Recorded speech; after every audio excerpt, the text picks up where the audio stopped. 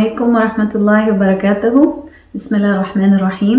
الحمد لله رب العالمين، وأفضل الصلاة وأتم التسليم على سيدنا رسول الله وعلى آله وصحبه وسلم أجمعين. Assalamu alaikum wa rahmatullahi wa barakatuh, everyone.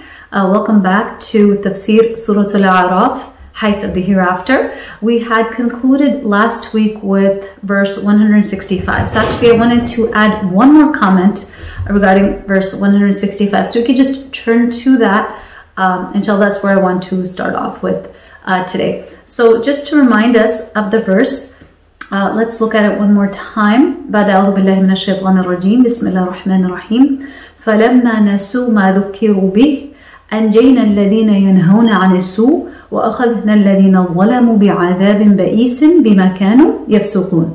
Okay, verse 165, which means then when they forgot what they had been exhorted, we delivered those who forbade evil and afflicted the wrongdoers with their grievous punishment because of their evil doing. So remember we had spoken about the Sabbath and how there was a party from among Bani Israel that broke the Sabbath, and this caused the wrath of Allah subhanahu wa ta'ala to descend upon them, as we're going to see.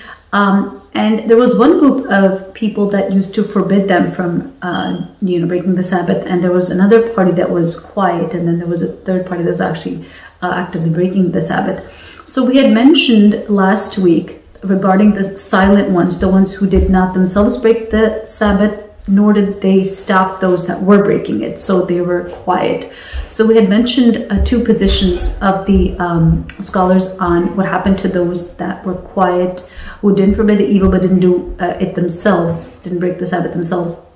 So we had mentioned Sheikh Zuhaili's position that the Quran is silent regarding them, in the sense that there's not an explicit statement about them. And so Sheikh Zuhaili mentioned that we don't know what happened to them, but then he also mentions a second position where he says that most scholars, so although there is no clear open Quranic statement regarding them, most scholars we had mentioned take the position that they were saved.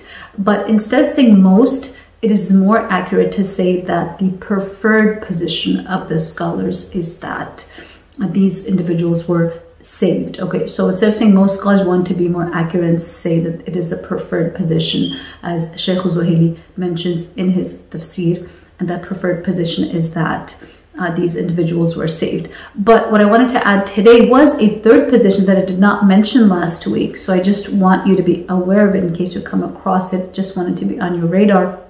There is a third position scholars take. For example, Maududi rahimahullah ta'ala, he mentions that these individuals that did not break the Sabbath themselves, but also failed to admonish and stop the ones that were breaking the Sabbath. So this was like the silent party, right? The ones that were telling those who were forbidding the evil, why are you even bothering with forbidding the evil? Allah's going to punish these people anyway. So they themselves were not doing it, but they were not stopping the ones that were doing it. There is a third position which states that these individuals were also overtaken by punishment. Okay, so the evidence that they present, for example, Maududi rahimahullah ta'ala, the evidence he presents for this position that even those who stayed quiet and didn't forbid the evil, the fact that they were overtaken by punishment is found in this verse 165 in and of itself, where it says that when they forgot what they had been exhorted, we delivered those who forbade evil. Okay, so he says that it's clear that the ones that were saved, it's clear from the verse that they were the ones who were actively forbidding the evil. Okay, and then it was everyone else, as the verse says, afflicted the wrongdoers with a grievous punishment because of their evil doing. So he uses this verse in and of itself as evidence for the fact that the only party that is categorically saved is the party that used to forbid evil. And then he mentions other evidences like verse from the Quran, Surah Al-Anfal, verse 25, which speaks about fitna. وَاتَّقُوا فِتْنَةً لَا تُصِيبَنَّ الَّذِينَ ظَلَمُوا مِنْكُمْ خَاصَّةً وَاعْلَمُوا أَنَّ اللَّهَ شَدِيدُ الْعِقَابِ, which means, and beware of the fitna or punishment that will not fall only on the wrongdoers among you. Beware of the fitna or the scourge that will not only fall only on the wrongdoers among you, and know that Allah is severe in punishment. Okay, so just wanted to mention that so we are aware of the fact that this position also exists, the one that considers that those that did not forbid evil were also overtaken by the punishment. Wallahu ta'ala alam, and Allah knows best. Okay, with that, let's start our new verse for today, verse 166. فَلَمَّا, so when عَتَوْا, they persisted, عَمَّا نُهُوا عَنْ, regarding that which they had been forbidden from doing, قُلْنَا, we said, لَهُمْ, to them, كُونُوا, become, قِرَدَةً, يعني apes, khasi'in, despised. 166. And when they persisted in pursuing that which had been forbidden, we said, become despised apes. Okay.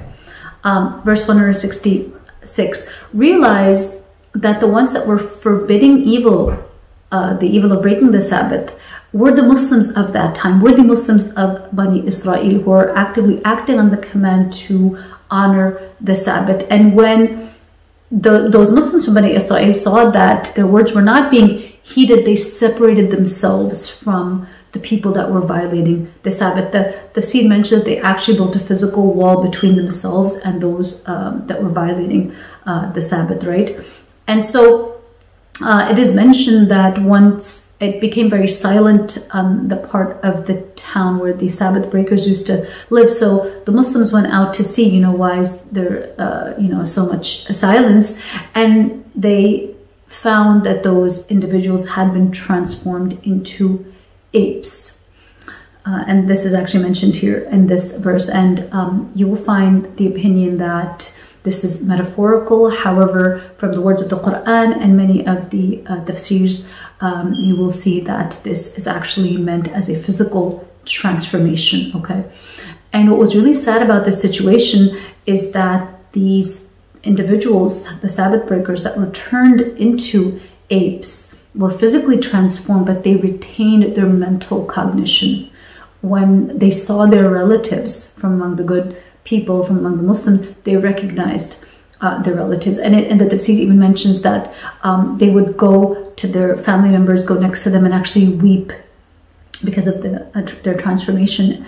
The transformed individuals would weep over themselves, and then their family or the people they would be crying next to would tell them, did we not tell you to desist from your behavior? Okay, so they retained their mental cognition. They remembered and recognized their family members, which is why Maududi rahimahullah ta'ala, he mentions that their minds were allowed to remain intact, their bodies were changed into those of apes. Just imagine the type of mental torment that is an unspeakable punishment in and of itself.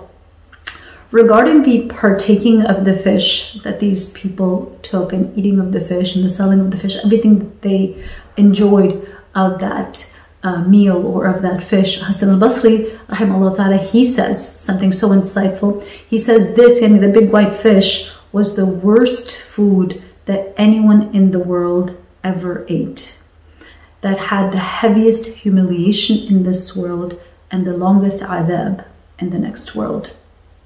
This was probably the most expensive meal in all of human history that those from Bani Israel paid such a heavy price for. What is the lesson in this for us? Sin is never worth it. It always has too heavy of a price that is paid for it. No matter how tempting it may appear, no matter how lucrative and financially beneficial it may appear, sin is never ever worth the price that it costs, right? And sometimes when we go too far in sinning and transgressing, we may lose something that we can then never regain. Some people, when they go off track, lose iman in such a way that it becomes really difficult to come back. Some people lose their innocence and cannot regain it again. And in the extreme case of Iblis, sinning in transgression cost him everything, where he fell from the ranks of worshiping with the angels to the one who literally cannot have hope in the mercy of Ar-Rahman, the mercy of the most merciful. So remember the lesson we mentioned about how the temptation, the trial is according to the level of fisq, according to the level of disobedience and rebelliousness, right? So the more rebellious and godless a person, an individual, a community is, the more tempting and more difficult to resist their temptations will be. So we have to be really careful in an attitude of daring when it comes to sin. Beware of an attitude of fearlessness when it comes to committing sin. You know, the attitude of, oh, let's just see what happens, you know, let's just do it, right? Isn't that how the Sabbath breakers started out? Like, let's see if something happens, right? When the one person took that one fish and started one day, right? It did start one day. And when nothing happened, you know, then the daring and the fiercelessness just increased from that point, right? And the sin became extra alluring, and it was extra beautified, and something that could not be given up, something that they saw so tempting, they could not give it up for a God that they could not see, for a ghaib that could not yet be experienced, okay?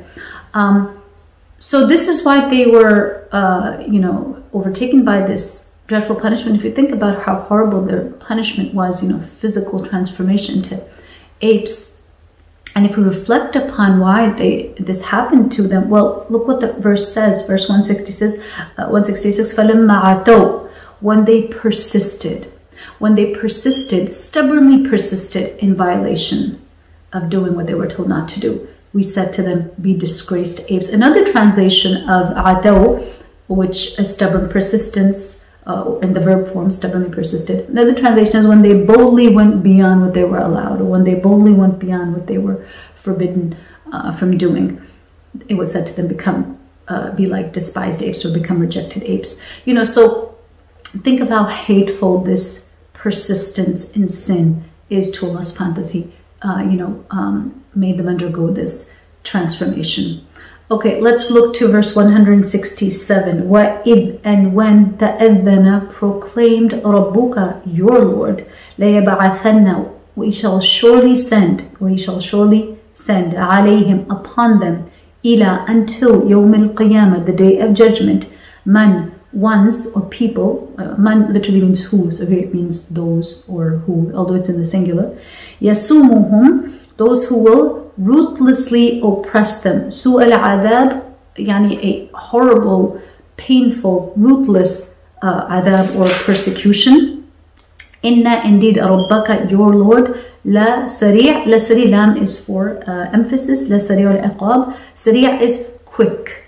Al-iqab, punishment. Indeed, your Lord is quick in punishment. Wa innahu, and indeed he, la ghafur, lam for emphasis, is indeed Ghafur, one who forgives, Rahim, the one of all merciful, one filled with mercy, right?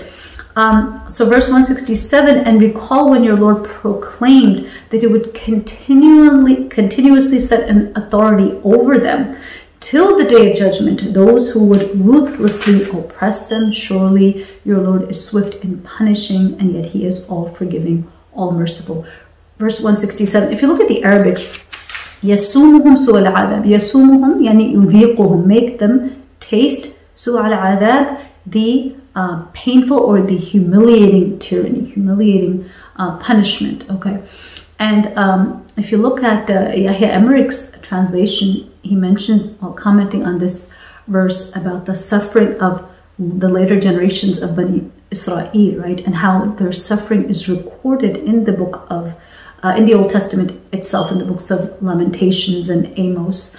So you can actually find biblical corroboration for something we know to have historically occurred as well.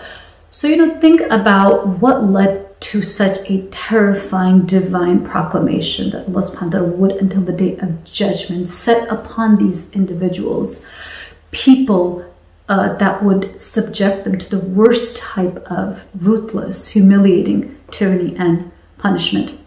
This, in fact, was the first punishment that they received, that they would have these types of rulers placed over them who would subject them to the most severest of punishments. It is a tragic manifestation of how much they displeased Allah subhanahu wa ta'ala, to what extent they angered Allah subhanahu wa ta'ala.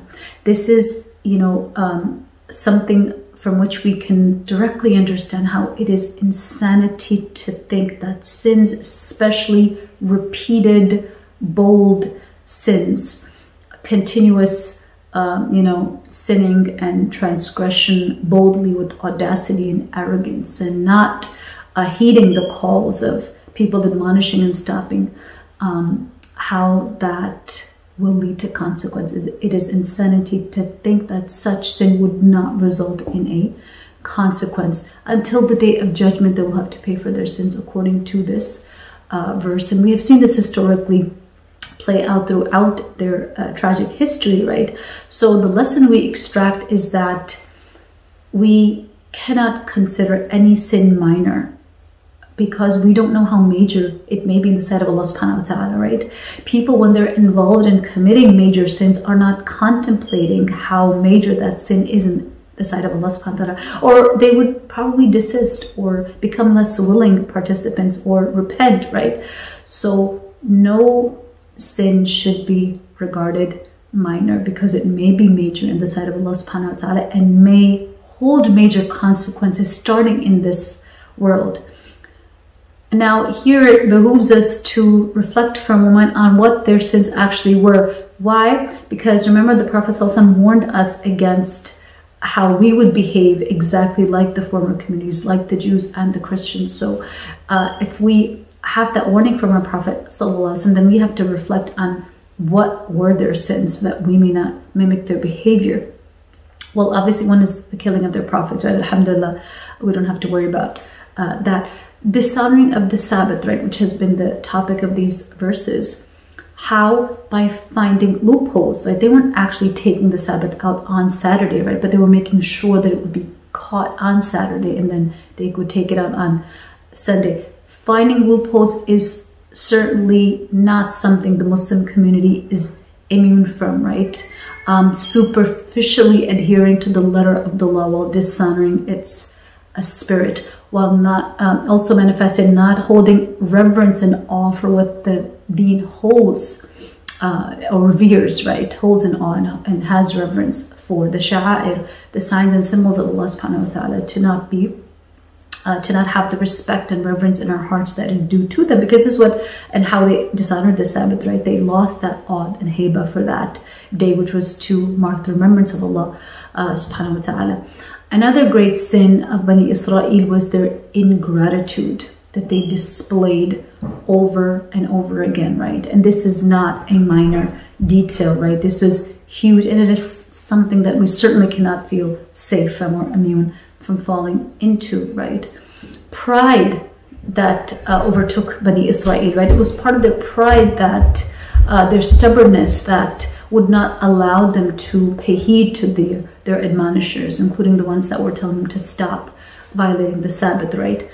Again, pride is something we're totally liable to, especially if we look at how pride manifests itself in us as Muslims in our communities, right? We defined pride from a prophetic hadith, how it is rejecting the truth disdainfully, right? When it's pointed out to us and it clashes with what we are doing, the way that we are behaving, to reject it, right? So that disdain for the truth or rejecting the truth, that's actually what pride is. So we certainly cannot feel immune from that tendency either. So unfortunately, what happens to Bani Israel is that they go from being the chosen people of Allah subhanahu wa ta'ala in the time of Musa alayhi salam to a people whose destiny then becomes one of persecution and punishment, right? Maudud rahimahullah, he has a footnote on this. He says, since the 8th century BC, the Israelites were warned consistently, yani, to desist from their behavior. This is borne out by the contents of the books of the prophets Isaiah, Jeremiah, and their successors. Jesus too, Isa alayhi salam, also administered the same warning, which is borne out by many of his speeches in the New Testament. This was later confirmed in the Quran. History bears out the veracity of the statement made both in the Quran and the earlier scriptures, for throughout history, since the time the Jews were warned, they've continually been subjected to abject persecution in one part of the world or another. So just historically, we know that this unfortunately is part of their tragic history. And the verse ends with, indeed, Allah subhanahu wa ta'ala is لَسَرِيعُ الْعِقَابِ. He is indeed swift in punishment, right, for the ones who disobey Him. But His attributes of ghufran, of mercy, of forgiveness, are always there for those that repent to Him. The door is always open, even from these former communities, if they were to, or these particular communities, if they were to repent and return, then Allah subhanahu wa ta'ala is always there to accept the repentance of any of His servants once they realize and come back to Him. Okay, let's look at verse 168. Verse 168. وَقَطَّعْنَاهُمْ, and we scattered them in al-arud, the earth, umama, as different groups. Minhum, from among them, as-salihun, are the righteous. وَمِنْهُمْ, and from among them, دُونَ ذَلِكَ, other than that, yani not righteous. وَبَلَوْنَاهُمْ, and we tried them, بِالْحَسَنَاتِ, with good, وَالسَّيِّئَاتِ, and with evil or afflictions. لَعَلَّهُمْ, so perhaps they, يَرْجِعُونَ, may return. 168. And we dispersed them through the earth in communities. Some were righteous, others were not. And we tested them with prosperity and adversity, that they may revert into righteousness, right? So 168. So the first punishment that was mentioned in the previous verse was how they would have rulers made over them that would subject them to these horrific, humiliating punishments.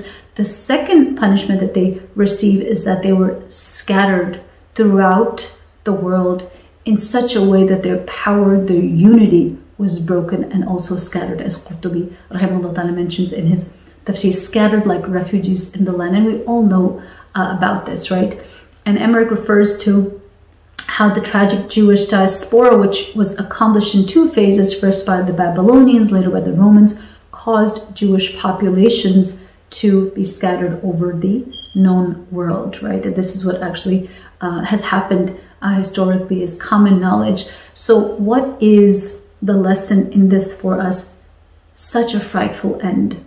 Such a frightful end awaits any people or nation who neglect and throw behind their backs the commands of Allah subhanahu wa ta'ala after having once honorably received them. Something that is completely, totally applicable to us as the Muslim community, as the Muslim community bearers of the Quranic message, right?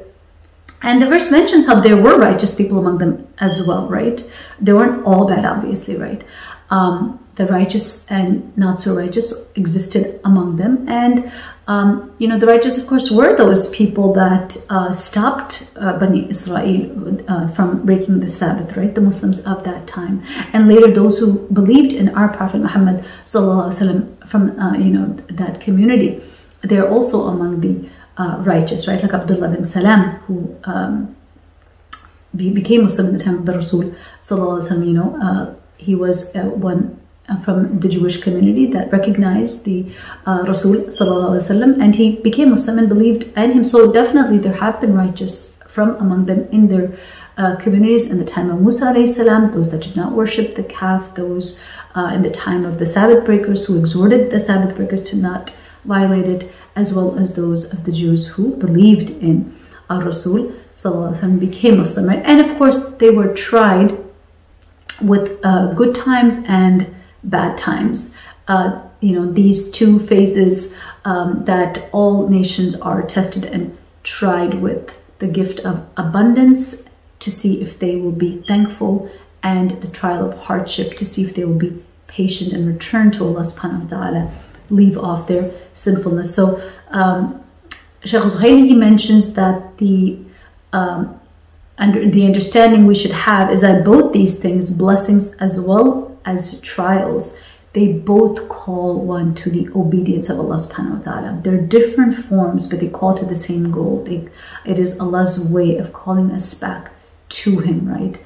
One through encouraging hope and the other through fearful warning, okay? Let's look at 169. فَخَلَفَ, then came after, after, بَعْدِهِمْ, them.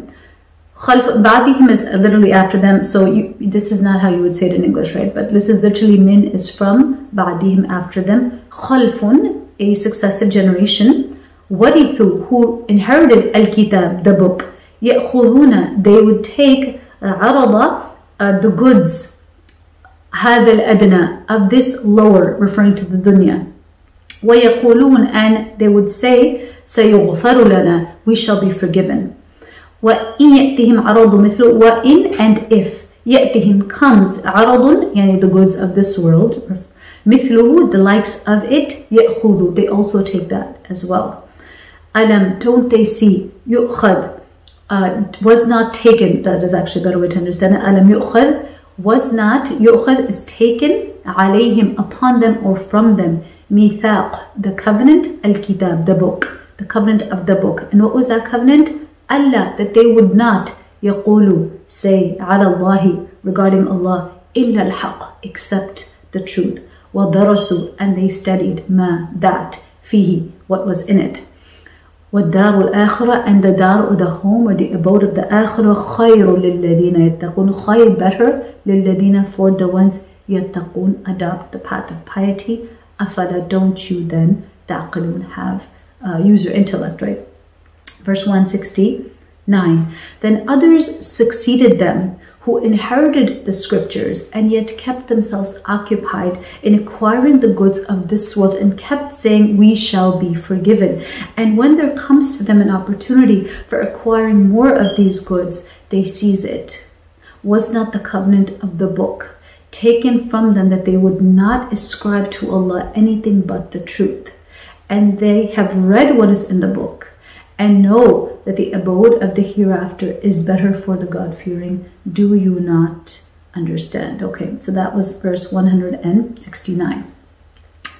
After this community of Bani Israel came then their descendants, and these included, descendants of the righteous people that were mentioned in the previous verse, as well as descendants of the not so righteous people that were mentioned in the previous verse, right? So anyhow, these descendants of the good and not so good people, they inherited the heavenly scripture, they inherited the Torah from their forefathers, right? But their hearts were not attached to the Torah or its teachings, rather they were attached to the life of this world, as we learn from this verse explicitly, okay? So these were the children, the people we're talking about in verse 169 as those who inherited the scripture. These are the children or the descendants of Bani Israel that had been scattered throughout the earth, right? And they're in Arabic, they're referred to as khalfun, right? فَخَلَفَ مِن بَعْدِهِمْ خَلْفٌ. The khalfun, or the successive generations, came after them. And notice in the Arabic, khalfun, the lam has a sukoon, right? The closed mark, the sukoon and the lam. So when there is a sukoon and the lam, then khalfun refers to those people who come after another people, but they are evil people, okay? So the ones that succeed a previous generation and they are not good. Yani the succeeding generation is not a good generation, it is rather an evil generation. So it is it is a succeeding generation that is evil in its deeds, okay? So this was an interesting linguistic point, because if the word was not khalfun and was khalafun with a fatha and the lam, then it means people who come after their previous forefathers, but they are good people, okay? So a succeeding generation that is pious is called khalafun with a fatha and the lam, and a succeeding generation that is not pious, that is evil, is called khalfun with a sukoon and the lam. So I thought that was a really interesting linguistic point. So here the people that are referred to are khalfun with a sukoon and the lam, meaning it was a succeeding generation that was evil. What made them evil? What are their traits that are mentioned here in this verse? Well, they had the Torah, but they hankered after hadal adana. What is hadal adana? It refers to dunya. And you can hear the word dunya almost in the word adana, right? They're very similar, they're from the same root. Al-adna literally means the nearest or the lowest or the most inferior, right? So it's a reference to dunya or to the wealth that they were ready to take, whether it was halal or haram, without any religious scruples of, pangs of conscience, because of how attached they had grown to this world. And Qurtubi rahimahullah ta'ala mentions this in his tafsir that their greed for dunya was not limited to just, regular wealth, halal wealth, but they were fine with accumulating haram sources of money from bribes or from riba or from illegal possessions, etc. And when they would judge between people, they would show favoritism. They would be completely fine with changing the scripture in order to get a financial gain from the judgment that they would pass, right? And what was even worse, or just as worse, is that along with all of this, even though they had the knowledge of the truth in the Torah, they knew that this was not acceptable in the sight of Allah subhanahu wa ta'ala. Along with that knowledge, they kept saying that we will be forgiven. This is what the verse mentioned. وَيَقُولُونَ سَيُغْفَرُ لَنَا. Even though they take after, hanker after even the haram, forbidden, illegal gains of this world, they keep saying that we shall be forgiven. Okay, so this is something that's pointed out in this verse regarding their traits, right? And they based this on the fact that they were God's chosen ones, that He had chosen Bani Israel.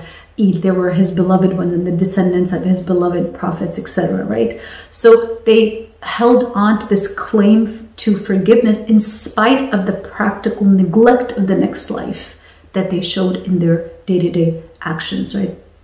Maududi he mentions the Jews knowingly commit sins in the belief that being God's chosen people, they will necessarily be pardoned and spared God's punishment. As a result of this misconception, they neither repent nor refrain from committing sins. They received the scriptures which could have made them the leaders of mankind. And yes, at that time they were the chosen people at the time of Musa alayhi salam, but because of their attachment to going after the worldly gains, in whether it was halal or haram, they were reduced to this status. Their leadership was taken away from them and they incurred the wrath of Allah subhanahu wa ta'ala. So the lesson for us here is that we need to be aware of the extent of love and attachment that grows within us for the life of this world and its pleasures, right? And then the simultaneous tendency we have to feel that we shall eventually be forgiven because La ilaha illallah, because we profess there is no God but Allah, right? So, we have this in the back of our minds that because we profess Tawheed, because we believe in Allah subhanahu wa ta'ala, His oneness, and the Prophet Muhammad sallallahu alaihi wasallam, we are eventually going to be forgiven, right? So this tendency to, expect almost unconditional or expect forgiveness, is, lurks in our minds as Muslims, as those who are upon Tawheed, even though, we may be engaged in persistent sin. So this is something to think about. Qurtubi in the tafsir of this verse mentions that Allah subhanahu wa ta'ala has in fact condemned those among the Muslims who harbor these characteristics. Okay, so actually he mentions that quite clearly in a statement attributed to Mu'adh bin Jabal radiyallahu anh. These characteristics are mentioned, and this is a part of that statement regarding those people, that their actions are driven by greed. Fear does not temper them. If they fall short, they say we shall make up for it eventually in the distant future. And if they act sinfully, they say they shall be forgiven anyway, for we do not associate anyone with Allah subhanahu wa ta'ala. I added some parenthetical explanations to that, right?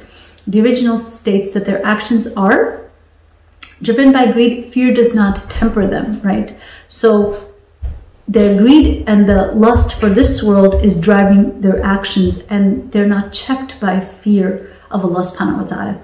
If they fall short, they say we shall make up for it. And I added to that this perception of we're going to make up for it eventually, sometime in the distant future I will repent. And the statement says if they act sinfully, they shall say we will be forgiven, right? Anyway, because we don't associate anyone with Allah subhanahu wa ta'ala. Does this not sound exactly like what we hear all around us, right? As Muslims, as people, sin, and we may be among these individuals, right, falling into this mental, line of reasoning that will repent later. Allah is Ghafurur Rahim, right? So something really to look out for, because the description of the righteous that the Quran gives us is that even though as they are doing good, even while they're busy in doing good, their hearts tremble, right? They don't know about how and if their actions are acceptable to Allah subhanahu wa ta'ala. Surah Al-Mu'minun records verse 60, وَالَّذِينَ يُؤْتُونَ مَا آتَوْا وَقُلُوبُهُمْ وَجِلَةٌ أَنَّهُمْ إِلَىٰ رَبِّهِمْ رَاجِعُونَ, right? And who do whatever good they do with their hearts fearful, knowing that they will return to their Lord. So even as they are doing good, they have this fear of, this consciousness that they are going to return back to Allah subhanahu wa ta'ala. Even as Ibrahim alayhi salam is raising the foundations of the Kaaba, he is concerned about qubul, about the acceptance of that act and making dua for its acceptance, right?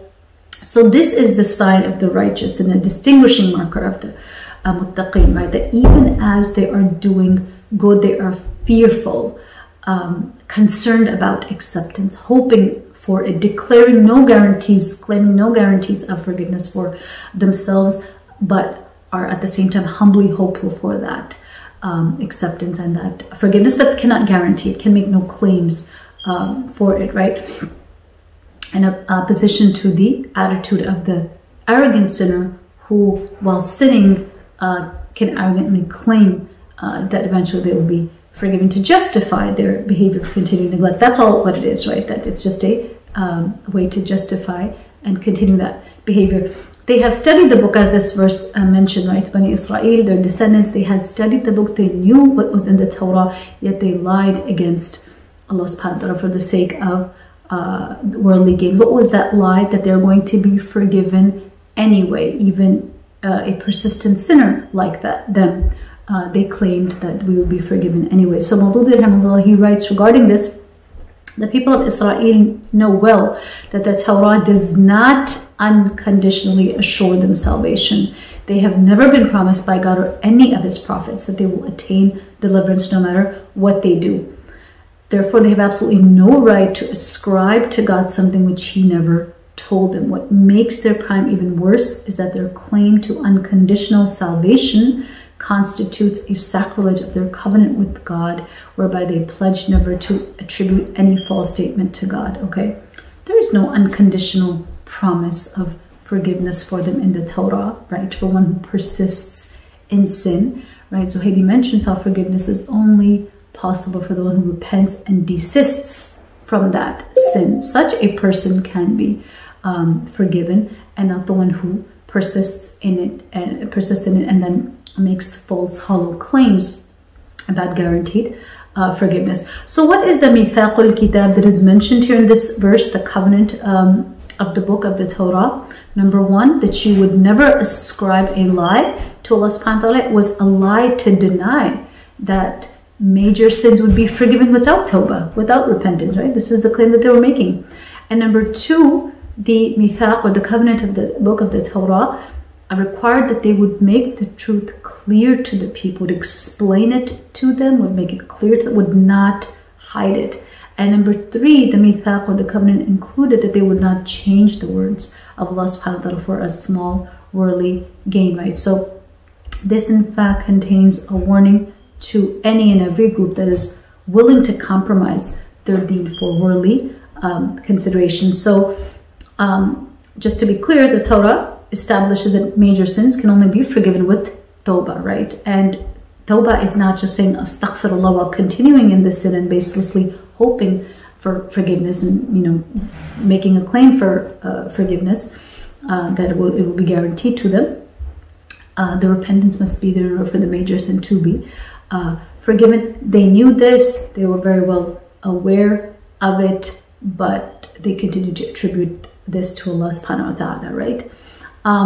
So this verse concludes with the nature of the righteous ones. وَالدَّارُ الْآخِرَةُ خَيْرٌ لِلَّذِينَ يَتَّقُونَ أَفَلَا تَعْقِلُونَ, right? The muttaqeen, for them, the next world is far superior to this world. They are not going to give up the next world for the mere small gains of this world. And the lesson for us here is that Bani Israel were destroyed by their greed for this world and hankering after its gains. So we must beware about our attachment to this life, because remember that prophetic warning that we would follow the same path that they followed, right? So we must beware of preferring this life to the next practically. No one will make that claim verbally, but practically, are we doing that or not in our actions, right? Okay, let's look at verse 170. وَالَّذِينَ يُمَسِّكُونَ بِالْكِتَابِ وَأَقَامُوا الصَّلَاةَ إِنَّا لَا نُضِيعُ أَجْرَ الْمُصْلِحِينَ. وَالَّذِينَ, and those, يُمَسِّكُونَ, hold on, بِالْكِتَابِ, to the book, وَأَقَامُوا, and establish الصَّلَاة, the prayer, إِنَّا, indeed we, لَا, do not, نُضِيعُ, waste, أَجْرَ الْمُصْلِحِينَ, the ajr, the reward of those who seek to rectify, right? Verse 170, those who hold fast to the book and establish prayer, we shall not allow the reward of such righteous people to go to waste. Okay, verse 170. So the good people, those who hold on to the book, who hold on to the commandments of the book practically in their lives, and this is, referring to the Torah, who hold on to it and act according to its commands and establish the prayer. Although holding on to the book means holding on to all of its commandments, which include the prayer, but the fact that it is mentioned separately shows the supreme importance, the fadl, the virtue, the superiority of this ibadah of the salah, right? Even in the previous shariahs, how it was fundamental and part of the deen, right? So those who do islah, those who have this attitude of rectification, of setting things aright, of doing things as they should be done, and being steadfast in setting things aright, right? Then this is that preventative trait, that prevents their ajr, the reward, from being lost in the next world, right? The ajr of such people shall never be lost. And these include people who left their deen and became Muslim, right? In the time of Rasul sallallahu alaihi wasallam, those Jews like Abdullah bin Salam radiallahu anhu, who converted from Judaism and became Muslim in the time of Rasul sallallahu alaihi wasallam, are included in this beautiful verse. Okay, let's look at verse 171. Okay, we're going to transition into this passage 171. وَإِذْ, and when نَتَقَنَا, when we shook al-jabal, the mountain, فَوْقَهُمْ, above them, كَأَنَّهُ, as if it, غُلَّةٌ, as if it was a canopy, وَظَنُّوا, and they were sure, أَنَّهُ, that it, واقع, would fall بهم, would fall over them. خُذُوا, take ma, what, آتَيْنَاكُمْ, we have given you, بِقُوَّةٍ, with quwwah, with strength, with determination, وَاذْكُرُوا, and remember, ma, that, fihi, which is in it, لَعَلَّكُمْ, so that tattaqun, you may adopt piety. Verse 171. And recall when we shook the mountain over them as though it were a canopy, and they thought that it was going to fall over them, and we said, hold firmly to that which we have given you, and remember what is in it, that you may guard against evil. Okay, what verse 171. وَإِذْ نَتَقَنَا, here we see in verse 171, and recall when we shook the mountain over them. And this is one translation of nataqna, we shook the mountain over them. Another translation is we raised. Okay, nataqna, we raised the mountain over them. And this incident is also referred to in Surah Al-Baqarah, verse 63. وَإِذْ أَخَذْنَا مِيثَاقَكُمْ وَرَفَعْنَا فَوْقَكُمُ الطُّورَ, right?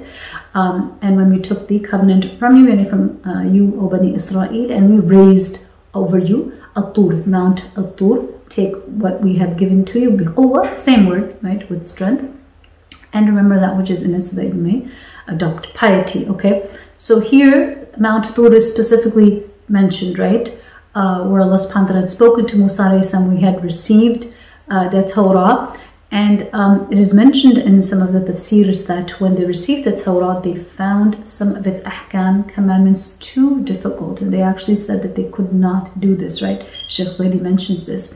So at this point, Allah subhanahu wa ta'ala caused the mountain to become uprooted from its very roots, and it hung over them like a canopy, like a cloud, and they were sure that it was going to fall over them, because obviously the mountain cannot remain suspended in the atmosphere. So they were sure it was going to fall over them. So these are the circumstances, right, under which they were told, take what you are being given, do what you are being commanded, right? And take what is being revealed to you, take it with strength, and remember what is in it, so that you can attain piety, right?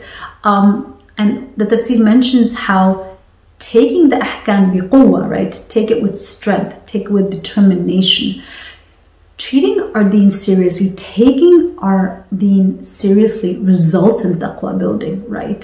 It results in purification of the soul. It results in enhancement of our akhlaq, of our character. While being lax in matters of deen, right? While being, lazy or carefree, right? Having a lax, non-serious attitude towards them. What does that do? That induces the nafs to then follow its own desires, right? So sometime, the exhortation to, the gracious exhortation to work and believe and do good, sometimes it doesn't always, is not always effective for all people. Sometimes, some people need that mountain uprooted to really drive home the fact that take what is being given to you with strength, لَعَلَّكُمْ تَتَّقُونَ, so that you may adopt piety. This will result in piety for you, taking the commands, even if they appear difficult and strenuous. This is, you must take it with determination and have the intention to implement that, right? So that is a lesson to directly apply. What is the attitude we should have towards our deen? Is it one of seriousness or one of laziness, right? One of determination or one of laxity? And what are going to be the resulting effects of that in our lives, right? Okay, let's look at 172. So 172 really marks, the next verse, 172 marks the beginning of a new passage here, okay? And it's one of the hallmark verses of this surah, right? Verse 172, وَإِذْ, and when أَخَذَ, took رَبُّكَ, your Lord, مِن بَنِي إِسْرَائِيل, from Bani Israel, من بني آدم, not Bani Israel, من بني آدم, from the children of Adam, من ظهورهم, from their ظهور, from their backs, ذريتهم, their descendants, or their offspring, or their progeny, وأشهدهم, and made them bear witness, على أنفسهم, upon themselves, ألست, am I not, بربكم, your Lord, ألست بربكم, am I not your Lord? قالوا, they said, بلى شهدنا, indeed we bear witness. أن تقولوا, lest you would say يوم القيامة, the day of judgment, إنا, indeed we, كنا, regarding this, we were, عن هذا, regarding this, غافلين, negligent or heedless, right? Or unaware. So verse 172, and recall when your Lord brought forth descendants from the loins of the sons of Adam, and made them witnesses against their own selves, asking them, am I not your Lord? They said, yes, we do. Testify. We did so lest you should claim on the day of judgment. We were unaware of this. Okay, verse 172. So a new passage begins here where Allah subhanahu wa ta'ala recalls to us this remarkable event which took place long before we came to this world, and where all the progeny, all human beings that were going to come into existence until the day of judgment, they were all taken out from the backs of the descendants of Adam alayhi salam. So generation upon generation of humanity until the last day was all assembled in one area where Allah subhanahu wa ta'ala asked them, Alastu bi rabbikum, am I not your Lord? Okay, so Mawdud rahimahullah ta'ala, he mentions how in the previous verse the mithaq, or the covenant that was taken from Bani Israel, is mentioned, and here the mithaq, or the covenant that was taken from all of humanity, including Bani Israel, is mentioned here, right? All of humanity is under this covenant with Allah subhanahu wa ta'ala, right? That timeless ahd, that timeless covenant that Allah subhanahu wa ta'ala took for us at that, upon that remarkable event, upon the creation of Adam alayhi salam. And it is not a symbolic incident or metaphorical incident, right?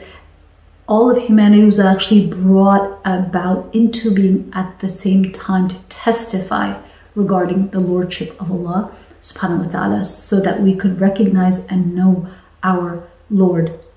And the fact that this event is one of the proofs against people on the day of judgment is an evidence in itself of the fact that it was a physical event, not a metaphorical incident, okay?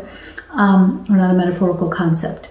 And there's actually a Hasan Sahih hadith in the collection of Tirmidhi, rahimahullah ta'ala, where the Rasul said what means when Allah created Adam, He wiped his back, and every person that He created among His offspring until the day of resurrection fell out of His back, right? He placed a ray of light between the eyes of every person. Then He showed them to Adam alayhi salam, and He said, "O Lord, who are these people?" He said, "These are your offspring." He saw one of them whose ray between his eyes amazed him. So he said, "O Lord, who is this?" He said, "This is a man from the latter nations of your offspring called Dawood." He said, "Lord, how long did you make his lifespan?" He said, 60 years. Okay, so the narration mentions when Allah created Adam, He wiped his back, and every person that He created from his offspring until the day of resurrection fell out of his back.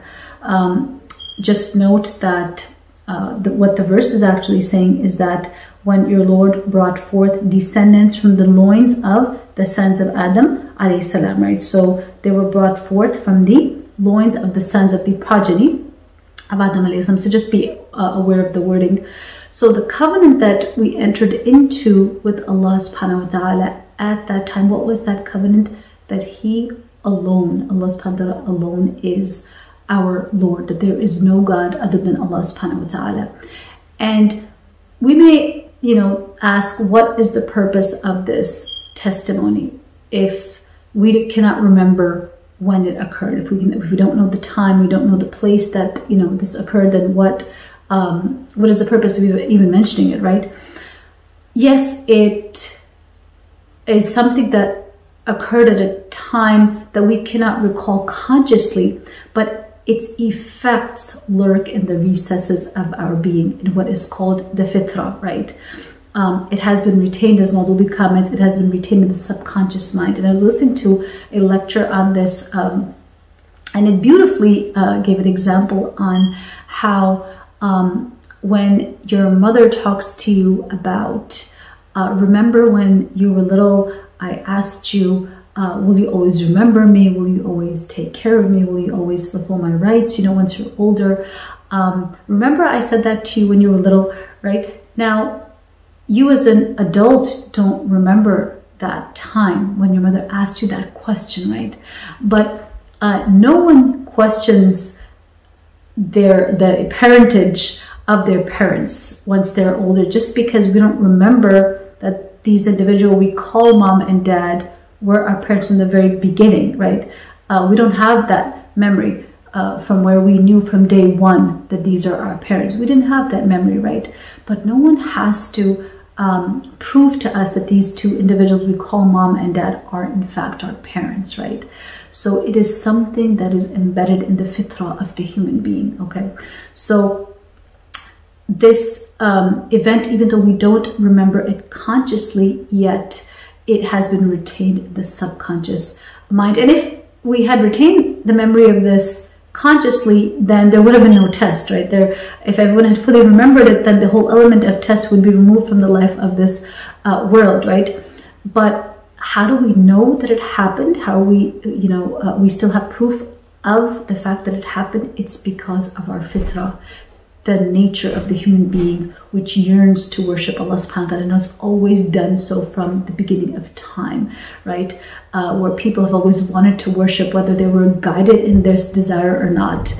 But they wanted to worship, whether it was the sun or the stars or the trees or the moon, until the light of revelation came and they were introduced to the wahi, then they began to worship Allah subhanahu wa ta'ala. Every single human being has this fitrah that they were born upon, which is the reason that even an atheist calls out to God on a sinking ship, right?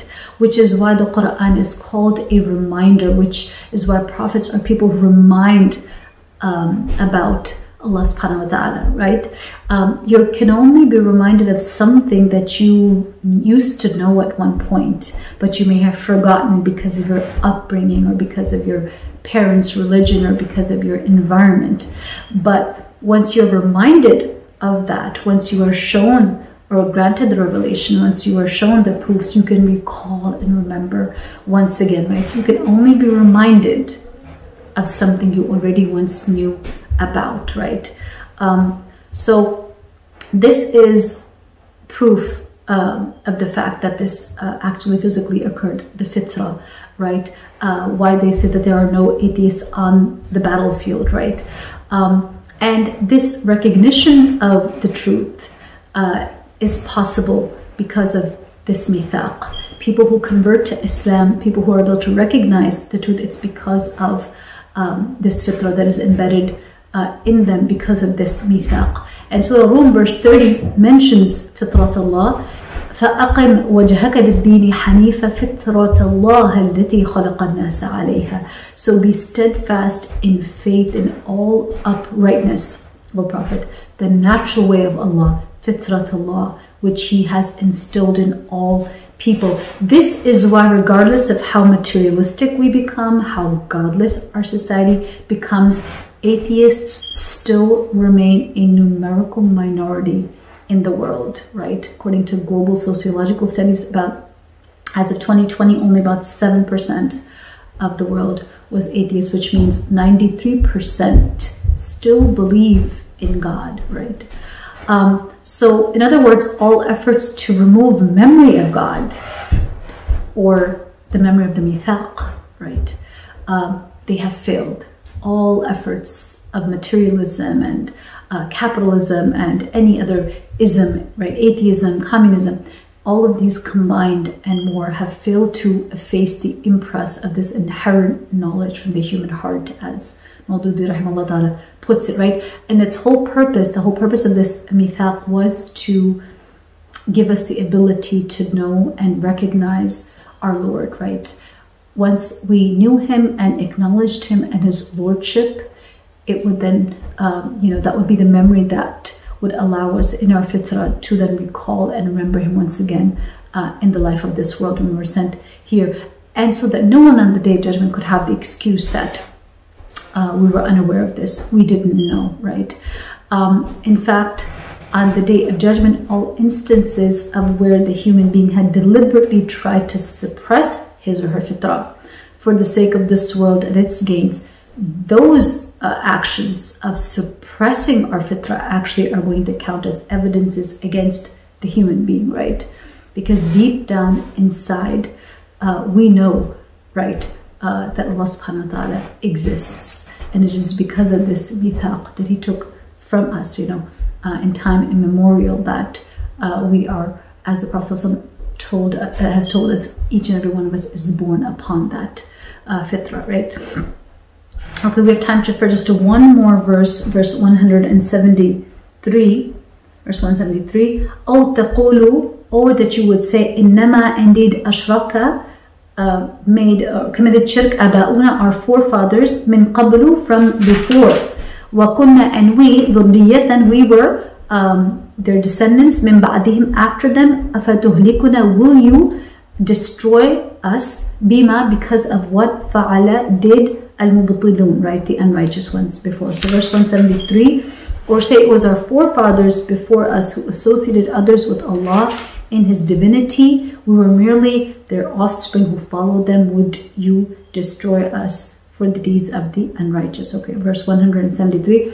So the mithaq was taken from us so that we would not have this excuse that, or people would not have this excuse that they were simply following the deen of their forefathers. Our forefathers were committing shirk, we were born into that. How can we possibly be held accountable for something that they did and we just followed them in that? Are you going to destroy us for what our forefathers did, right?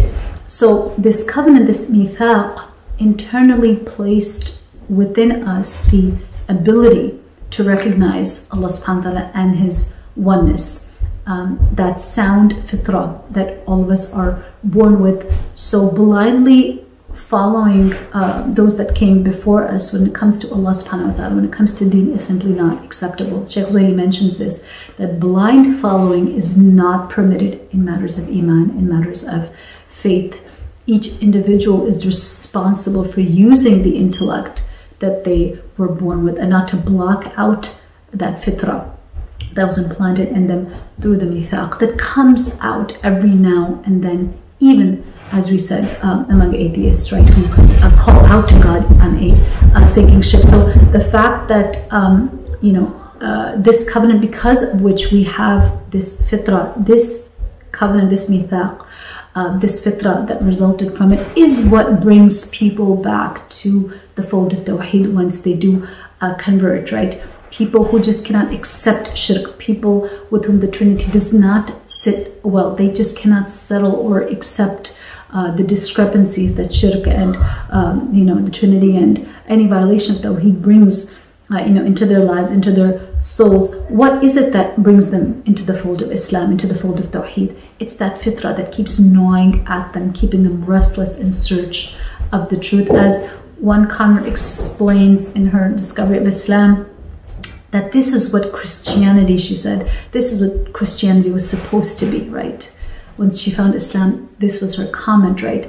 Pure, pristine Tawheed, the worship of one God. Fitrat Allah allati khalaqa an-nasa alayha, right? The fitrah, Fitrat Allah allati fatara an-nasa alayha, right? The fitrah of Allah which He has instilled, fatara, He has instilled, placed in all people, okay? So inshallah, with that, we conclude with verse 173. We only have a few lectures left, so please catch up if you need to. And with that, we will see you next week. Subhanallah bihamdika la ilaha illa anta nastaghfiruka wa natubu ilayk. Assalamu alaikum wa rahmatullahi wa barakatuh.